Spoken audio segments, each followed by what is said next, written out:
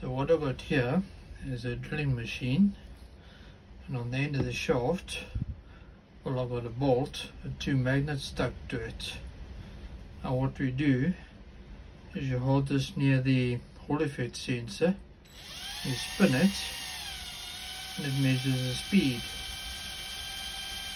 Of course it's analog, it's not bothered about the polarity of the magnets, so it's checking positive and negative values because it's reading an analog value. Okay, it's connected to analog 0. Alright, so this is the same sensor that we were playing with over the weekend, but I'm using it as a tachometer.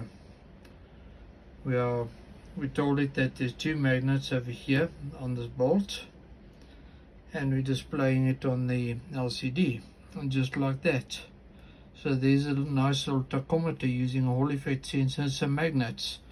Right, thanks for watching. Have an awesome day further. I'll see you next time for more fun stuff. Ladies and gentlemen, take care. Cheers.